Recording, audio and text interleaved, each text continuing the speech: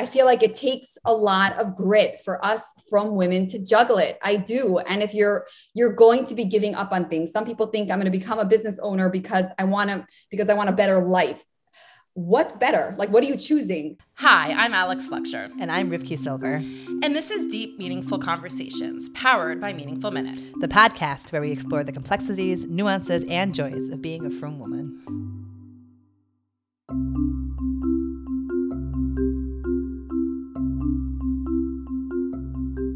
Hey, everyone. Thanks for joining us for another episode of Deep Meaningful Conversations. Today on the podcast, we are talking about frum female entrepreneurship.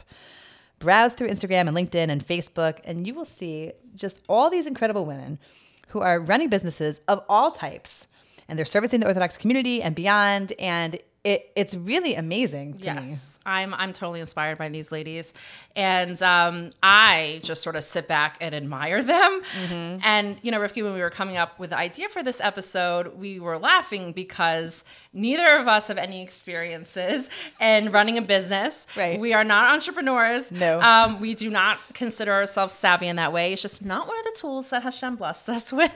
Right. So it's like, oh, but we're doing an episode on frum women entrepreneurs.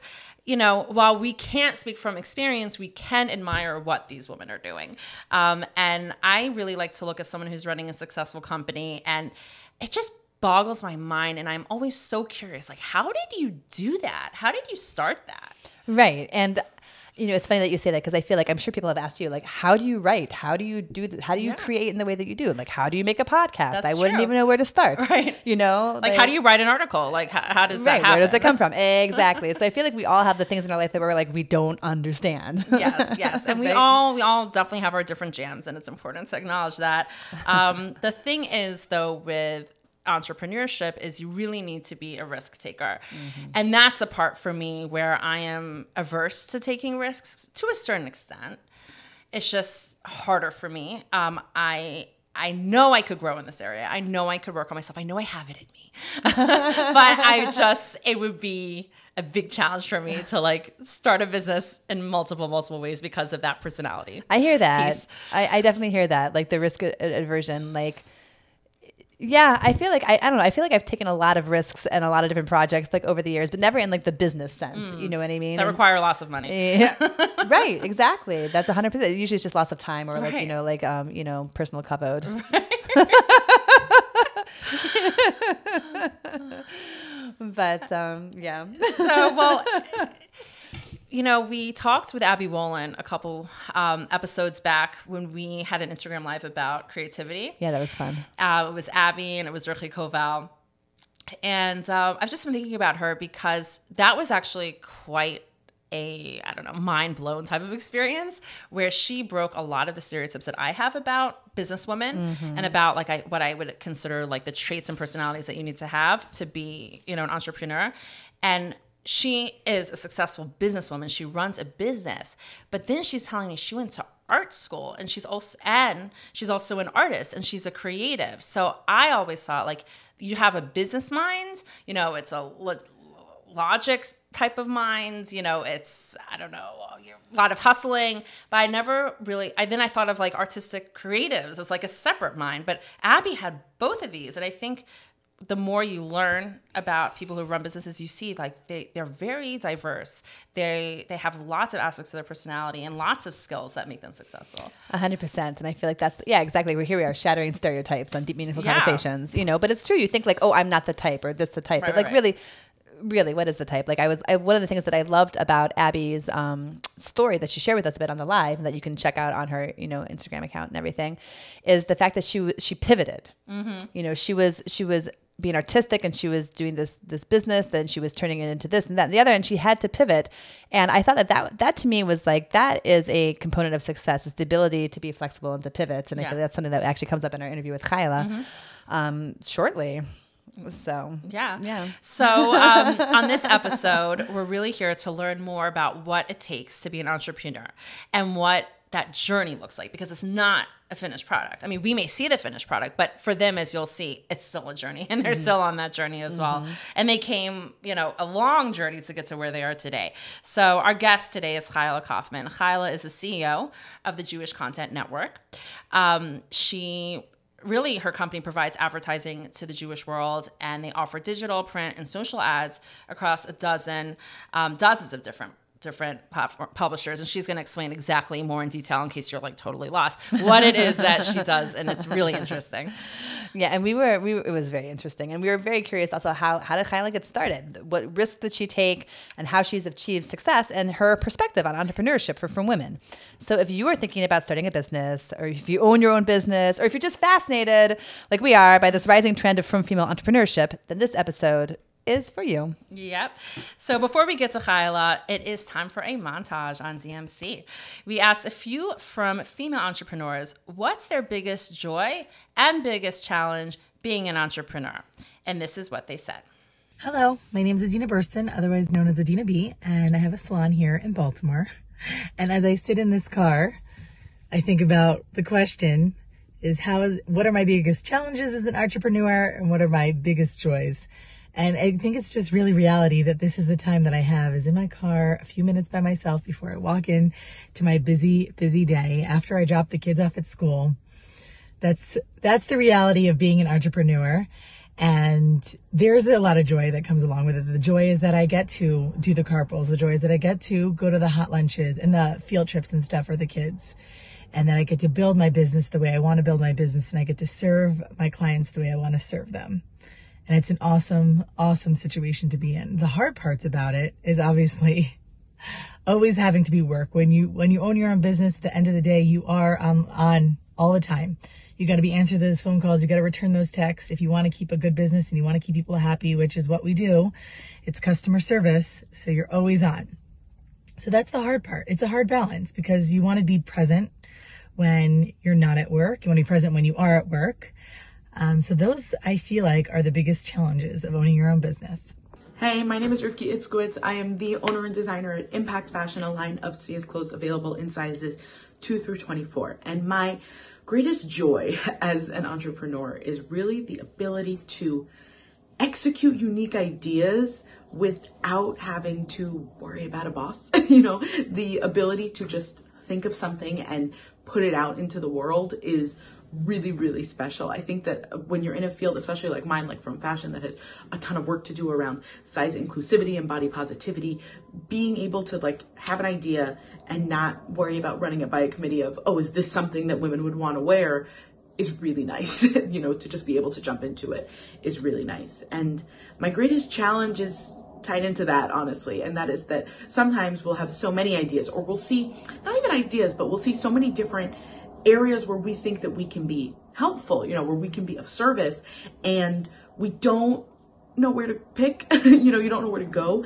And a trap that I've fallen into a little bit is moving, an inch in every direction, which is just the same as staying put where you are, as opposed to picking something and going for it. So really honing in my focus on one particular thing, following that through to completion, that's a challenge for me. But the joy is really in seeing a need and having the ability to fill it really succinctly, like really to just really answer what is needed in that space. Without further ado, here's our DMC with Chayale Kaufman. Welcome, Chayale, to Deep Meaningful Conversations. We are so happy to have you on the podcast. Thank you. Thanks for having me. Amazing. Okay, so Rivki and I are really fascinated by Frum female entrepreneurs, and that is what you are and who you are. You are the CEO and founder of the Jewish Content Network, of course. Please first tell us, how you started this business, how you decided to start it, and I'm also curious, like, if you had background, in the field, and finally, the risks you took as an entrepreneur to start this business. Okay, sure. So if there are people that may have heard my story before, I'll try to keep it a little bit abbreviated. So I started as a secretary working at the Yated Neman. I was just regular secretarial work, working with Rabbi Lipschitz, who's the editor and owner of the Yated. Started loving what I was doing, asked for a raise. How can I be more impactful here and make more money? And they said, start selling ads. So that's what I did. I was a young girl, 19 years old, straight out of seminary. She was my high school teacher. So she knew me and recruited me after seminary. And that's it. I used to come home from work, lock myself in a room 4 or 5 hours at a time, start selling ads. And I was extremely motivated, aggressive, determined that I wanted to, prove my worth, bring in a higher salary. I was making $18,000 a year there. Oh my gosh. But I loved what I did. And that's why I was like, I want to stay here, but this is ridiculous. Like my wardrobe was costing more than that, So that's really where it all started. I started learning how to communicate better with people, how to listen to their needs, figure out a better, like if an ad wasn't successful, why, always make sure the client felt like they had a rep and someone who really cared about them. And then therefore they'd always come back. Like it was okay, but let's do something better. And they knew they could count on me to like come up with a better angle, a better idea. So I was getting involved in also their creative process, which wasn't part of my job, but I felt like if I wanted the ads to come in, I had to make sure the ads were going to be successfully performing. So that's really where I started in the print industry. So there for many years. And then I started realizing that like the non-Jewish world this goes back already, this is 18 years ago. The non-Jewish world was moving towards digital. And I felt like I want to get into it. Started working with matzav.com, which was my husband's friend, and really built that up with them, with one guy. Literally, it was a one-man show, and me and him. And that's where I started getting into the online world and the news industry. And that's when I bumped into my partner now, Chaim Chernoff. He was doing what I was doing for Yeshiva World. I was doing for Matzav.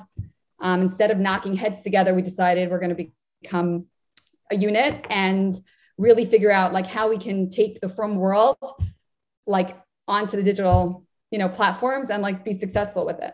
Oh, I love that. I love that you're just like, let's just join forces. Yeah. We met a few times, like, we were first thinking, should we share clients? How are we going to do this? And we're like, let's become the place that if anybody needs to advertise online, they just call us. Like we can help. We'll start sourcing different Instagram influencers. Instagram was slowly also coming up. Like it was brand new then. So we really got in on a lot of like beginnings, which is probably how we were able to be, Baruch Hashem, as well known and successful as we are today, because we came in like right when it started. So it didn't really leave so much room for someone else. Even if someone else today would try to come in and get the market share, there's a certain, we dominate a little bit only because we were there from the beginning, not because we're so amazing. Right. Well, I'm sure you're also so amazing, but you're the pioneers, it sounds like. We're the pioneers. Yeah, right. Exactly. So we're lucky, we're blessed, Baruch Hashem, really, because we came in at the right time and we built it quickly, but slowly. We were both very determined. Chaim more like a business plan kind of determination, me more of like, I'm going to just kill these sales. I'm going to keep recruiting and bringing in. So between both of our personalities, we really worked beautifully together. We still do, Baruch Hashem. And we have an amazing team today. But that's really like, I started in print. I started looking where the world was going, wanting to get into it. As far as risks though, I'm lucky because I don't think I gave, like, starting this business wasn't risky. The biggest risk I can say I did take was when I was really trusting my ability that I can leave something very stable at the head to really build something on my own. It definitely took a lot of confidence and courage to do something like that, to say like, I'm going to leave, right, the stability.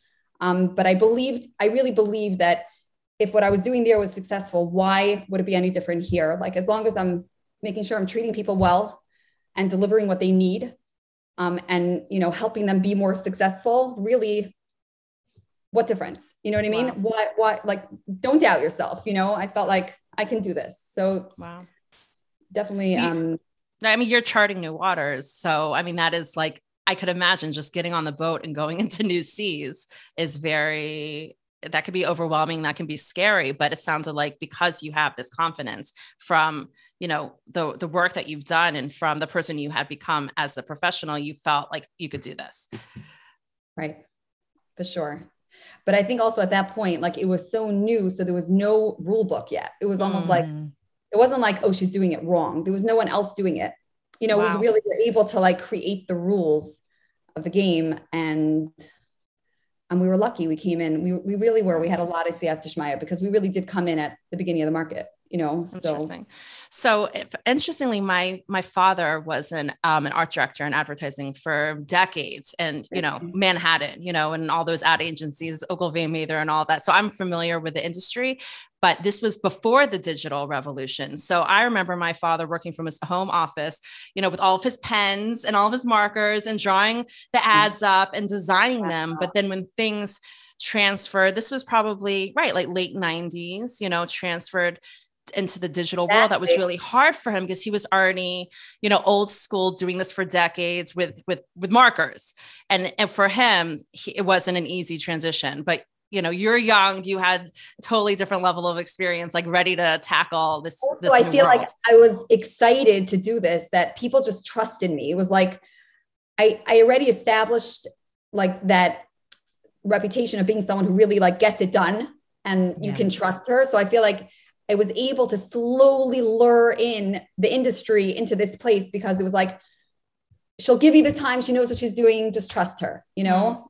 And again, I'm lucky, but I do believe that it's, you know, it was also, I worked hard to make sure that I'm treating people well. And I think that's really something that if you're going to take that risk and try something new, make sure like the most important thing is to make sure that you're treating people properly and they feel like they can actually, you know, trust you with their money, their hard work, whatever they're doing. So exactly. I mean, it's like, you know, like Kesser Shane Tov, you know, like you developed a good name for yourself and a reliability and consistency. And that's you know, like they say like on social media, like, you know, what's more, the content is the most important. Like what, like, it's not like the reputation or whatever, but like, what are you actually bringing to people? Like, what is that?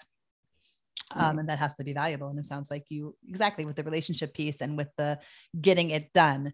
That's a big thing. That's a big deal. And people, and then word of mouth spreads like Chayale is someone who can get it done and she'll treat you well. That's invaluable, really. I'm hearing a lot of different pieces, you know, from like the relationships and to the hustling for ads and the business plan and like the giving advice on what actually constitutes a successful ads, like maybe consulting even a little bit. So forgive me if this is like an obvious question. I'm good at obvious questions. No, well, we all want to know. We know. So like what does your company do exactly? And part two of the question is, what do you find most fulfilling about your work?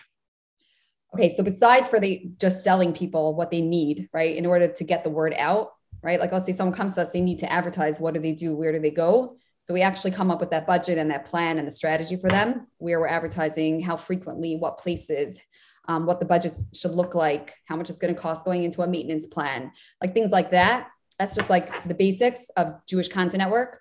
I also run a company called Consult Right Media. I don't know if you know, where we have hundreds of clients and we create the material actually needed for these plans. So you have a plan. I need to do banner ads. I need to do print ads. I need to do online articles. Who's creating it? So I have a team of designers, writers, and of course, amazing clients. And we develop the campaigns so that they can be promoted. And what's so fulfilling about my job is that it's fulfilling and it's almost like scary sometimes. We're always on the hot seat. Because besides for the businesses that we do, which is a whole different part of the business, and I love seeing other people's business successful. So I love that part, but I also love the fact that any Jew, it's like whatever's like hot in the Jewish world, that's what we have to be busy with. Like Ukraine, right? All of a sudden, like we had so many different nice, wonderful projects that we were working on, and all of a sudden Ukraine, and like that's all the company was busy with. And everyone needs to raise money and everyone needs, you know, to make sure that everything's getting done properly. All of a sudden the whole team is busy on 20 different Ukraine projects. Wow. Right. So we're not the ones always creating material for all these campaigns. There are certain clients that we do and certain clients that come to us with material that's ready. But what's fulfilling is like, we're actually facilitating so much good change, fundraising, success. I mean, it's an amazing thing to be part of.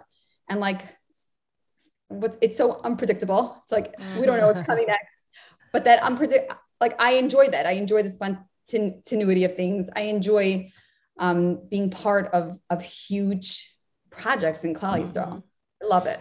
Absolutely. You're probably never bored. Oh, how many hours do you put into your workday? That's what I'm thinking. I know, too many. Don't ask me that question. I'm not a good example. No. Wow. So you have a creative bend as well, not just like the business mind. Sounds like you're involved in the actual design of ads too. Yeah, sure. I think I'm actually better at creativity than business. I think like I don't think so much behind like every business transaction. I'm more like into like the bigger picture than the detail of like business planning. You know, I leave that to either people that I hire to do that, you know? So when you were younger, I'm just so curious, because you started off as a secretary, like, did you have goals that, wow, one day when I grow up, I want to be XYZ because I have these talents. I'm creative. How did that work? Oh. I always did like the extracurriculars on the side. I was a hard worker, even as like a young girl. Like I would always be that girl that people called to babysit. I loved, you know, like to me, it wasn't below me. Like today I can't get a babysitter for my life. It's like, yeah, seriously. $20 an hour, just come babysit. We feel that struggle. Like it's like a different world. But I mean, I was the girl, like everyone in the neighborhood used to call me to babysit. In the summers, I usually went to camp, let's say one half, the other half I worked. I had no problem working. I wasn't like the kind of girl that, first of all, like I always needed to be busy. That definitely is a little bit ADHD, you know, personality. So I ran like in the summer after seminary, I came back and was a head counselor in a camp for 2 months. Other summers, I always worked in camps, part of the production. I was always part of production. Yes. But not like, I never said like, oh, I want to be this when I grow up. No, never. Where did you grow up? Can I ask? Muncie. Very nice. Yeah. Wow. Okay. So, you know, we we've talked also parents though are more into that. Like they bring out, like they try to like, it almost like makes them feel better to know like my child wants to be something when they grow up. But it's really not like, even I'm guilty of it. You know, my oldest son who like, I try to like feel out from him. Like, what do you think you want to do when you grow up? You know, it's almost like, I want to make sure they have something in their heart that they want to do, but really they don't need it. Let them experience life the way we all experienced it. Did you know exactly what you wanted to be when you grew up? But I'm curious, it sounds like you skipped the college track. Is that true? Oh, totally. I mean, that's what's so fascinating about this. Really? Yeah. Like you didn't bother going to college. You started off in a small menial entry level job. No offense to being a secretary, but it was an entry level job without an education, and you built yourself up from there based on experience and grit. Right. Determination, really. Well, I find this very inspiring on a parental level because it's like, then I can stop panicking about like, oh, is my kid like in the right extracurricular? Yeah. Oh, for sure. Sometimes and also, they go further. What's that? Sometimes they go further, like without that, you know, the scholastic pressure. Okay. So for my 18-year-old, I can tell him I had an interview with Chayale Kaufman and no, you don't need to go to college. Okay. We'll see. All right. So, talking about risks, actually, you know, we discussed in the beginning how the whole field is fraught with risks. Of course, entrepreneurship is a risky business. I find it's actually sort of glorified in the frum world, you know, with our magazines. We focus on the success stories, but we know, I'm sure you can give us the statistics of how many startups fail. So considering this, I'm curious, Chayale, what your thoughts are about starting a business as a way for frum women to make a parnasa. Do I give my recommendation? Like, do I give my, like, would you say, you know what, like, it's too risky. It's not, you know, if some young woman came up to you and asked you? You have to be so ready. I feel like it takes a lot of grit for us frum women to juggle it. I do. And if you're going to be giving up on things, some people think I'm going to become a business owner because I want a better life. What's better? Like, what are you choosing? You know, there are so many times like I miss things, or I'm there physically, but mentally I'm not. You know, I'm sitting at a breakfast with my sisters and my mother. We try to get together. And like, sometimes I'm like pitching myself, like, just focus on the moment. Like, it's so nice. We're all together. Like, stop letting your mind wander into like everything that needs to happen. You know, there's a certain, like, it definitely overtakes us. It overtakes us. I think that us women also, like, we don't have the male ego. I think because of it, it's so much harder for us to like encourage ourselves like on a positive level, like we can do this, we can do this. You know, men, when they go into business, it's like, of course I could do this. You know, I'm going to be amazing. Us women, it's like, besides for like, you know, all the challenge, like all the daily pieces that come in front of us, we also have to like knock down that negative self-talk and like tell ourselves like, no, I could do this. Like, I'm going to do it. I want this so badly. Like, you really, really have to want it badly to be successful and get there. And sometimes you're giving up on other very important things, you know? I think like when you say yes to something, you're saying no to something else. So Absolutely. if you're saying, Absolutely. That's exactly what it is. Yeah. And like what, you know, there's going to be times it's an uncomfortable decision. Well, I'd imagine that you support a lot of other frum women, right? Like I'd imagine women come to you and ask you for support and advice. For sure.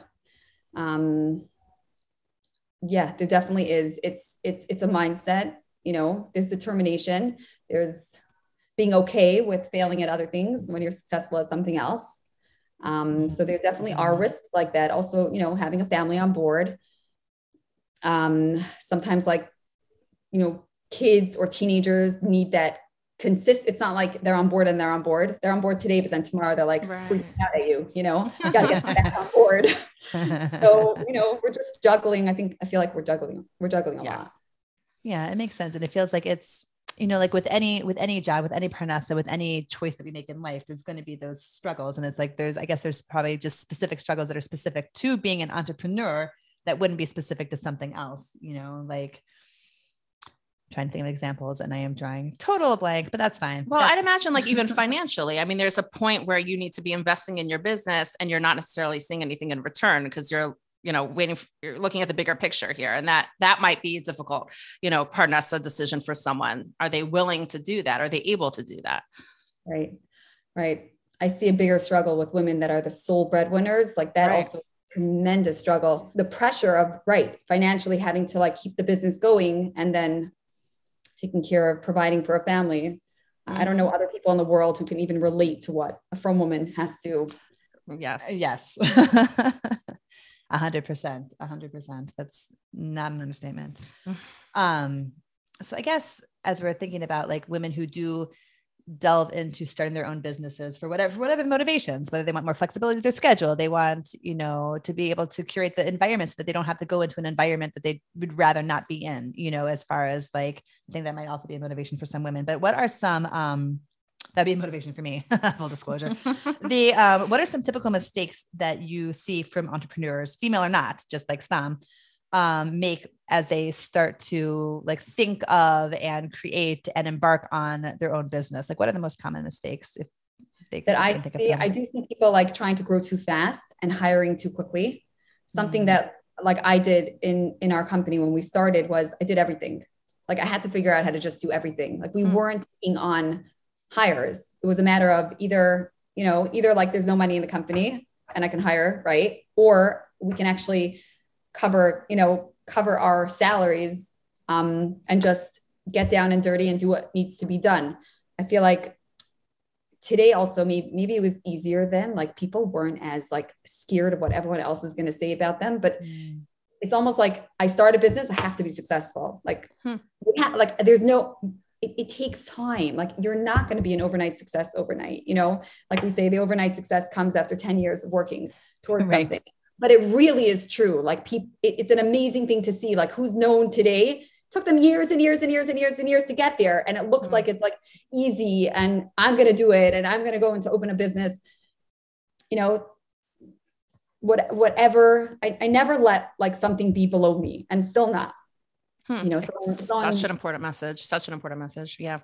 Yeah. So I think that, you know, realizing that like, you don't need to hire everyone to do everything for you. It takes time. Like hiring has to be something that's really, really carefully thought out. It's also scary. Like you're taking on somebody's like you're, you know, it's their parnasa. You don't just fire. You don't, when you're taking on a new hire, it has to be a very, very, it's an important decision to make. And, you know, every hire is another important decision. It's not like, oh, let's just hire for this and hire for that. It sounds like, you know, so much more, you know, attractive to say I have 30 employees, but are you, you know, it doesn't have to be that way. Right. And then how happy are the employees, and like, how well do they get along together? And like, what's the personality? There's so many factors that go into a business, and like, and it's okay for your business to grow slowly, and it should grow slow, So, and I'd imagine there's advantage in the beginning. Like you said, you did everything. Well, then you really got a hands-on feel and understanding of the industry. So then when you hired other people, like you knew exactly what you were talking about. You had experience. For sure. It was something that we changed the technology of the way we were uploading something in the company, like certain kind of like information, let's say a live stream to go up on the website. Someone has like a live event, right? So there's coding, and then boom, it goes on all the websites. Anyhow, I used to do it by myself, go on the computer, go on the back end, go into the WordPress site, upload everything myself, right? Until we built the technology that you can actually put the code on one place and snap the websites you want it to go on, and boom, it goes live. Oh, nice. Anyhow, it's amazing. But when he works for us, the guy who built the technology of the whole system, he made it easier. And he's like, Chayale, I'm not teaching you how to do it. And I'm like, why? He's like, because I know that you're going to still be the one to do it. You have people working for you. I love it. For you. But like, that's my personality. Like, oh, it's Matzah Shabbos, 10 o'clock. I don't want to bother one of my employees. Like something went down, something needs to be fixed. I'm just going to go turn on. I'll just do it myself. He's like, no, you are not learning how to do it. This is me. Yeah, this is my personality as well. So like, I'm really relating very strongly to everything you're saying right now. So it sounds like it's hard to delegate, but you have to. Like, how did you do that? How did you manage? It is hard to delegate. And also I don't like to like be a burden onto my employees either. It's right. I'm okay with doing it also. It's okay. Like I know it's 10 o'clock or Dir Shusim Hashas. They had the Dir Shusim just 2 months of Shabbos ago. And it was midnight and they had to have live footage like on the Instagram accounts, right? So they were sending it to me and I was publishing on all the Instagram accounts. And my husband's like, it's midnight. Like you have such a big staff. What are you the one putting it on the Instagram accounts for? I'm like, because it's midnight. Right. I can't abuse my employees. Like I'll do it for the client. I'll do anything for the client. I still will, yeah. I love like hearing the behind the scenes, just like all the workings of your personality, like what goes into fantastic. Yeah. Okay. So we're going to wrap up and I'm sure there are many eager listeners here who aren't like us. We're not entrepreneurs, but we find it fascinating. We want to learn more about it. Oh yeah. We have a podcast. One point though, I want to bring out and that I feel like would help women and like all over that are looking to like, either go into this or build a business. And I feel like that trait is resilience. And a woman who has resilience to just bounce back will be successful. You know what I mean? We all have our bad days. We all have our bad clients. We all have our bad experiences. We all have a lot of negativity all over us. We do. It's just the world is not necessarily the most positive place. If you can know that like right now it's negative, it's okay. I can feel this down mood. We're women. We all have moods. And like tomorrow is going to be better. I really feel like, or even if it's not tomorrow, it could take a week for that feeling to pass, but the resilience to fight through negativity, to fight through rejection, to fight through down moments, all like that, I feel like to me is the most important, like, trait to really work on is to just be a resilient person and not let things like penetrate too deep and just be able to like turn the page, move forward. Tomorrow is a new day, I love that. And that's in our third episode 3 was actually on resilience. Yeah. So like, we'll just remind everyone to go back and listen to that. If you haven't listened to it yet, go listen to that. But yeah, I think because you have a vision, right? Like you have a goal and you're not going to let this stop you from achieving what you want and what you're working towards. Personal, exactly. Obstacles everywhere on a business level, on a personal level. You got to be resilient. Love it. It's a way to play the game. Okay. So my last question for you, maybe this is an answer, but I want more answers. What would you say is the most important thing for a woman to understand before they're starting their own businesses? Because I think there are a lot of women here who are listening because they are business owners and who may be interested in dabbling and thinking about it. We're going to give them some advice from you. What do they need to know? Amazing. So I definitely do think that would be, the best piece of advice I can give someone is that like, it's okay. It's okay. Nobody's like, sometimes we think like what they're going to say, I didn't do this, like all that, like I say, like this negativity that just is so easy to like impact us, and to work so hard on just saying like, there's another chance, like nothing, it's not a closed door. It's just, there's a different route. And just, again, like what you said, if your eye is on the bigger picture, then the small like obstacles that you come across with shouldn't become mountains. Like just get past it. Next week will be better. The next client will be better. We all have challenges, and we all have, those real struggles, whether in business or personally. And it's normal. It's just part of our growth. It's part of our journey. This. And yeah. Great chizuk. And is it possible also for goals to shift throughout the course of like, as the business is developing, and as you see what's working, what's not working, like, I guess, you can have a big goal, and then you can have smaller goals. But like, if these start to shift, like, should people panic? Sure not. I think you have to shift. I think that the only way to actually grow properly is to understand that I need to be flexible. I need to work with where I see the needing to work, whether it's at home, better help, whether it's a husband who's more on board, whether it's your business, a model has to change because of the needs of the industry, whatever it is. Definitely flexible is, just like the resilience. Mm-hmm. I was just going to say, flexibility and resilience, I feel like are like very connected, right? They really are.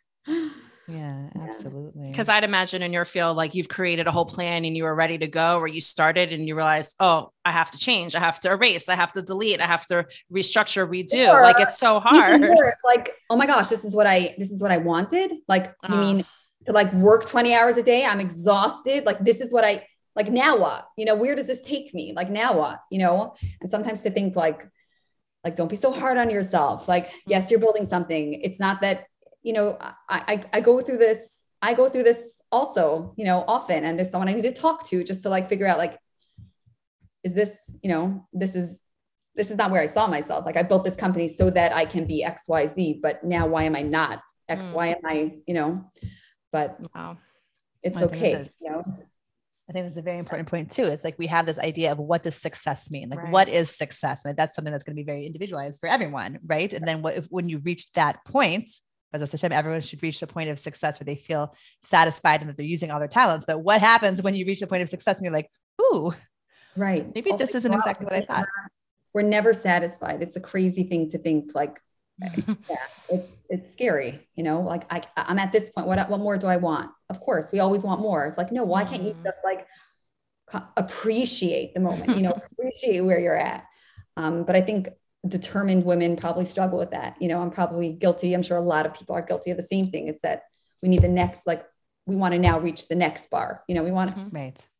I don't know if that's healthy. I'm being right. I don't know.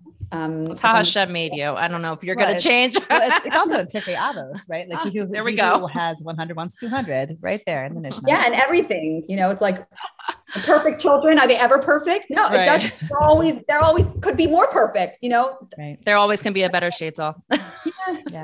I don't know. I like this sheitel a lot. I have to say this sheitel is pretty, like, I'm hoping it's going to last so old. I'm hoping it's going to keep lasting. I like sheitel. My sister, Sari. Really? That is convenient. Oh, we gotta have her on the podcast. Amazing. Oh my gosh, you must.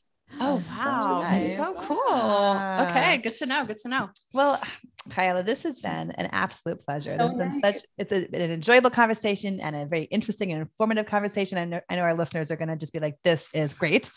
So thank you for taking the time out of your very, very busy schedule. Yes. My pleasure. It was so nice to get to know you. Yeah, thanks. And likewise. Lots of hatzlacha and, continued hatzlacha with JCN and with all your endeavors. I mean, thank you. You too. Thanks. You're doing great work. Thanks. Chayale.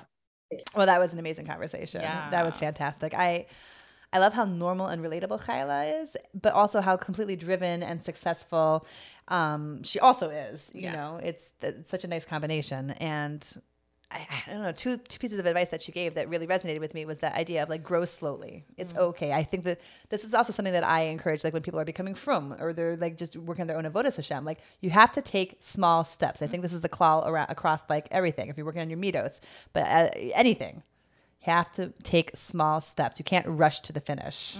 You have to build it, well, have to build that foundation good. And also it's okay. Don't worry about what people say.